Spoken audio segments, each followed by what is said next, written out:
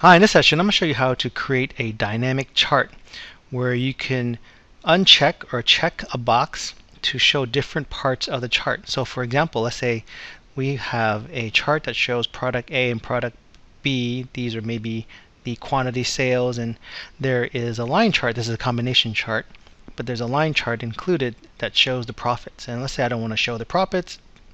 I can uncheck that box and the profit line disappears.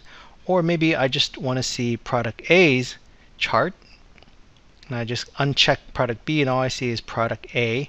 Or maybe I just want to see product B and all I see is product B. So I'll show you how to create this. Basically, this part here is a control form, and this dynamic chart is powered by another table behind here, and this table has some if statements that point back to this chart. So let me show you how this is created. Let me first go ahead and copy the data from this table. Let me do a Control C to copy. Go to this sheet and press Control V to paste. And what I'm also going to do is copy this table, make a duplicate copy here because I need two tables. This is the source table and this is the referencing table.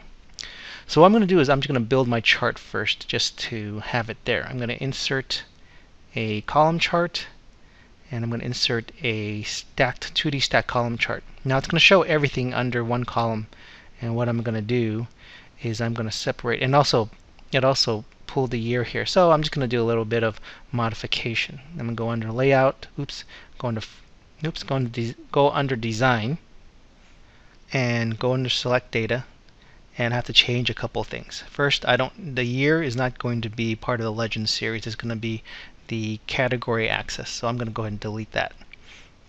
So right now the year is gone, right? So in the horizontal category axis, this is where I'm going to put the year. So I'm going to click edit, and the axis label, I covered up my table here.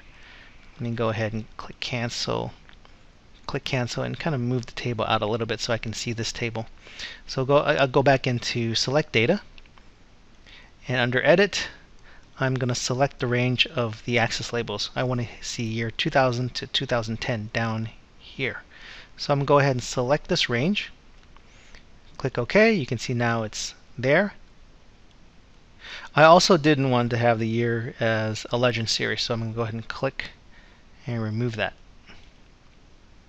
Alright, now I just have my 3 series here, and I'm going to go ahead and click OK.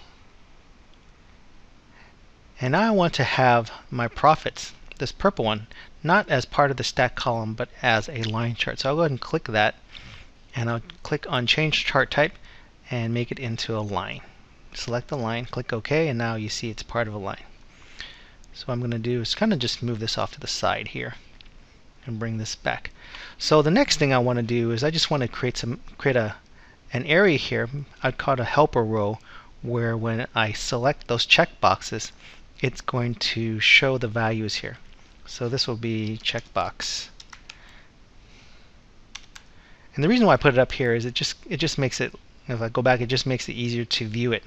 So the checkbox for product A, you'll see the value when I check and uncheck it, and you see the value for B and profits, right? So let me go ahead and just move this over here, and I'm going to go ahead and create the checkboxes. So to go to create the checkboxes, you have to go under the developer tab. So under the developer tab, it's under the controls group, and go to insert. So I want to insert a checkbox. I want to insert 3 checkboxes. So I'm just going to draw one here, and then insert another one. You can insert any size when you really think about it, because you can adjust it later. And go ahead and insert another one here. So for each of these checkboxes, I'm going to give it a name. Whoops. So when you left click it, it's going to check it. But if you right click it, you can start to change some of the formats. So I'm going to go under format control. I'm going to have it link to, this is going to be the first checkbox. I'm going to link it to product A. So I'm going to link it to this cell here, this empty cell. So once I check or uncheck the box, the value will show up there. So when you check the box, it'll give you a value of true. If you uncheck it, it gives you a value of false. Basically, a 1 and a 0. So I'm click OK. You can see here if I click outside and I check it, you'll see that it shows true, and if I uncheck it, it'll show false. So I want to do the same for these two checkboxes. But first, let me give this checkbox a name. Let me go and right-click it to edit it, and I'll just go Edit Text. Let me delete this, and we'll call it Product A.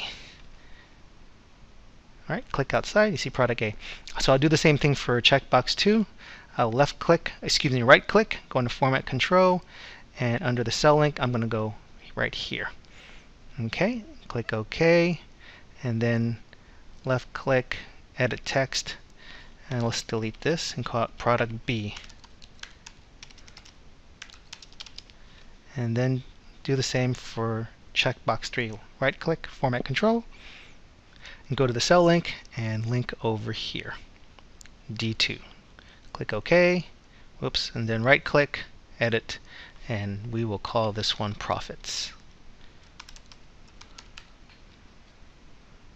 All right, so if now I'm going to test this out. Check there, it shows true. Uncheck it, it shows false. Profits, it shows true. Uncheck it, it shows false. So what I'm going to do now, I'm going to create some if statements here. So basically, in this value up here, I'm going to say, use the if statement. If this value, open parentheses, if that value is true, so what it's going to do is, and I'll do absolute value, make sure that it's always stuck there. If that value is true, which it is right now, then with the true value, I'm going to have this input. Now, if it's not true, then I want it to have non-applicable. And so that's, let me do in Control Enter. You can see now that 2044 is there. So if I uncheck that, and that's going to turn false, it's going to bring an NA. What an NA does is it doesn't chart it. So what's going to happen is it will not chart that value. It won't chart anything if it's NA. So let me go ahead and bring this down here. Let me go ahead and grab that fill handle and drag it down, or I can just double click it and bring it down. I'll show you in the next example.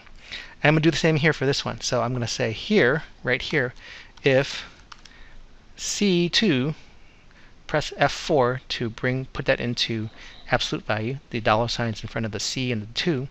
If that is true or false, basically if it's true, then give me this value. If it's not true, NA. And press Control Enter. You can see now since it's false, it's going to bring an NA. I'll go ahead and double click the fill handle, and it brings it down. If I check on product B, you can see it's true, and then values come over. Let me go ahead and do the same for profits now. So the same thing, if an if statement, if this is true, let me go and press F4 to give that an absolute value, dollar signs in front of the D and the 2. If that's true, then bring over this value. If it's not true, then NA. Alright, press Control Enter and double click to bring it down. Alright, so now let me just go ahead and move this chart back up here to hide it. And so now you can see that only product B is selected. That's the only one true, and you can see product B is the only one charted.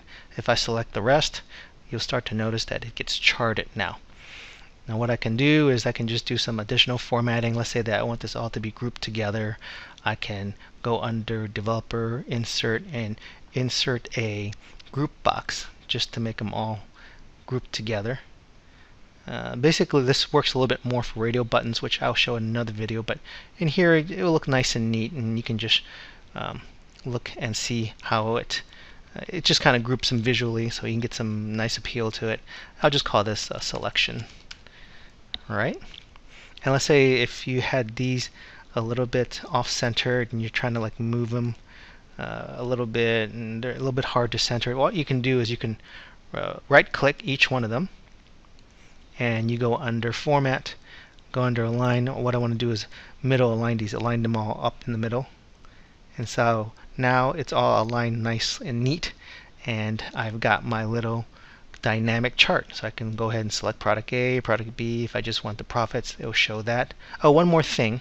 With the profits, maybe I want to have that on a different axis. So what product A and product B, we're looking at volume, right? And then profits, we're looking at dollars. So one thing to consider is putting that on a different axis. So maybe on there, when I click on that and right click it, go under Format Data Series, and we want to have that on a secondary axis. So you see the secondary axis show up now, and that's one key concept of a combination chart. When you're combining different chart types, and you want to have one chart reference one axis and another chart type reference another axis. That's one thing to keep in mind when you're creating a chart like this, a combination chart. So there's an example of how to create a dynamic chart with checkboxes. So I hope that helps. Thanks for watching. If you want to see more videos from me, click here to subscribe to my YouTube channel. And if you enjoyed this video, don't forget to like it and leave a comment below. I'd like to hear from you and hope to see the feedback. Also, do you think others might benefit from this video? If so, click the share text below. YouTube will automatically provide a shortened link to this video and give you options to share on Facebook, Twitter, Google+, and other social networking sites. Again, thanks for watching.